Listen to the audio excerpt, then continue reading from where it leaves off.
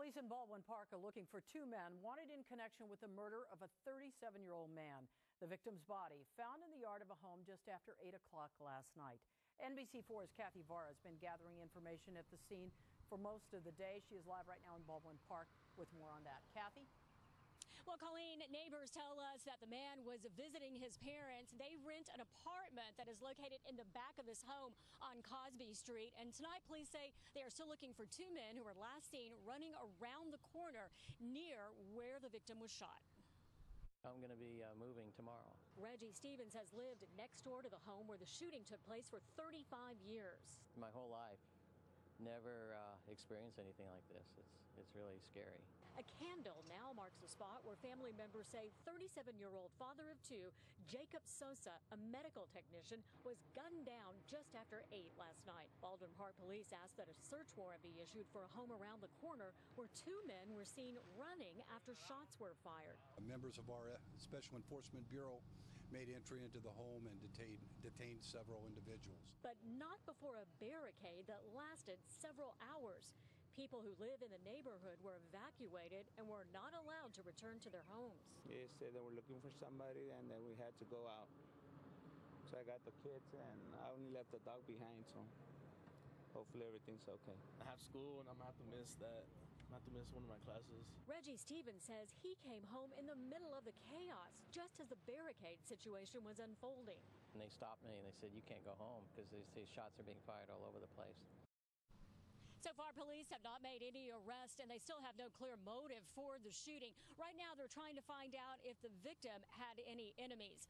Live in Baldwin Park, Kathy Vara, NBC4 News.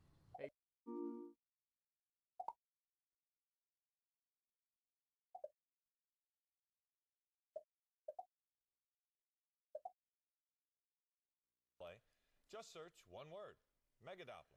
A murder investigation is underway in Baldwin Park after an hours-long standoff that left one man dead. Eyewitness News reporter Mark Robles is live in that city where the standoff forced neighbors out of their homes for the night. Mark. We are here on Earl Avenue, and after some 15 hours, police just cleared the scene minutes ago. We know, of course, that one person was shot and killed, but the circumstances are still very unclear. A woman speaks with investigators this morning, several hours after her 37-year-old son was shot and killed outside her home in Baldwin Park. Minutes later, she was overcome with grief and consoled by her husband. LA County SWAT was brought in overnight. While no arrests have been made, several people inside a neighboring home have been detained for questioning, including this man in handcuffs. We had information, obviously, that a gun was involved, so we contained the area, wrote a search warrant, and then gained entry into the residence. Investigators would only say they had reason to believe those detained were connected. Meantime, about 24 neighbors were forced to sleep in their cars, including Adine Reyes. He says his family is familiar with the man killed. I don't think he lives here. He just comes around and visits his mom because I always see him at night when I get home, and I'm sure it's him. I know everyone on this street right here, and I couldn't imagine anything happening like this to someone. Susan Law was finally reunited with her mom before heading off to school. She had to stay out here the entire night ever since like 9, maybe yesterday, and she had to go to the neighbor's house to use the toilet. It was just really annoying. And while the victim's mother continues to grieve, investigators say several questions remain, including the motive and finding the suspects responsible. At this point, investigators are not sure whether or not this shooting was gang-related, but of course that is something that they will be looking at. Reporting live in Baldwin Park, I'm Mark Robles, ABC 7 Eyewitness News. All right, Mark.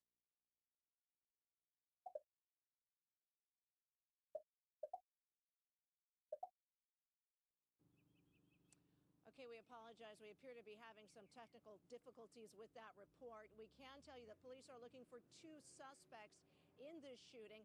Last night, it took place on a home that is on the block just a short distance away from here. Again, the street just reopened. Police say that there were a number of people who were barricaded in a home across the street who they believe may be connected in some way. They held a SWAT barricade here for hours because of that. In the end, they say those people came out voluntarily. At this point, they're trying to look at what connection that may have to all of this. But again, we can tell you one suspect was killed. His name, Jacob Sosa. He's 37 years old, and let's take a look at that report. I was in the restroom and I heard like 5 gunshots. So after like 30 seconds, I heard another 5 gunshots. Florence Gong heard gunfire shortly before 8:30 last night. Investigators who rushed to her Baldwin Park neighborhood found the body of 37-year-old Jacob Sosa on his front lawn. Neighbors say Sosa had lived with his parents here for 15 years, and his family is well known. Good community members. If you needed something, they were there to help you. All we know is that the individual walked out of his house and was outside on the lawn for a couple minutes. Several shots were heard, and approximately 2 suspects were seen running away. Overnight, detectives zeroed in on a home across the street they thought might be connected and got a search warrant. SWAT teams were brought in because of the possibility of an armed suspect, and a tense barricade began. They woke us up and said we needed to get out ASAP, so we got the kids and got out. Neighbors were evacuated for hours. Some slept in their cars. Then the SWAT team made contact with several people inside who voluntarily came out. They were detained for questioning, and we saw one in handcuffs taken away in a police car. Mark Shenfield grew up in the neighborhood and says it underwent a clear transition years ago. And they've calmed it down really good where that you can come and raise a family here. Now it's kind of scarcity. We were just waiting there for a whole night. Elvis Wong was able to go home for his backpack before heading to school, but the street remained sealed off as detectives brought in a search dog and crews gathered evidence. And you're taking a look at some graffiti on a wall here. Police say there has been fresh graffiti in the neighborhood recently, and that one possible motive they're looking into is whether these suspects had any gang involvement, but they also say they haven't ruled out anything else yet at this point. Reporting live here from Baldwin Park, Cara Finstrom, CBS 2 News. Cara, thank you. LA police and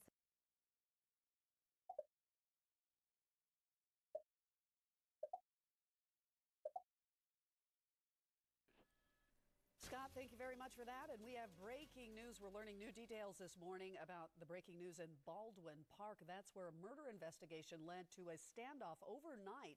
Eyewitness News reporter Mark Cota-Robles joins us live. And Mark, the standoff is over, but police are still looking for answers. That's right, Leslie. One person has been shot and killed, but the circumstances surrounding that shooting are still very unclear as this neighborhood remains taped off. Now, police initially responded to this neighborhood around 8:20 last night. That's when they had reports of shots fired. Once they arrived, they found a 37-year-old man shot multiple times in the front yard of his own home on Cosby Street. That man is dead. He has not been identified. As for the SWAT operation, that was connected to a different home just around the corner on Earl Avenue. Investigators had reason to believe that that home and the people inside may have been connected to the shooting, though those people are not considered suspects at this point.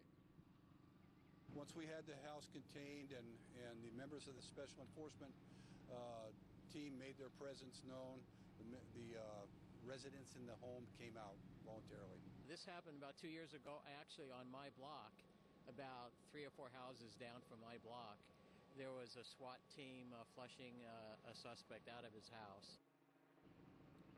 Well, that neighbor is among the 24 or so, maybe more people that could not get back to their homes after the shooting happened.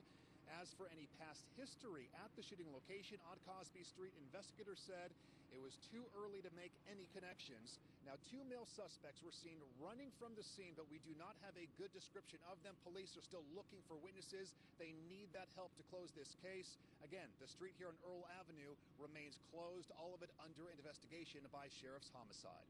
Reporting live here in Baldwin Park, I'm Mark Cota-Robles, ABC 7 Eyewitness News.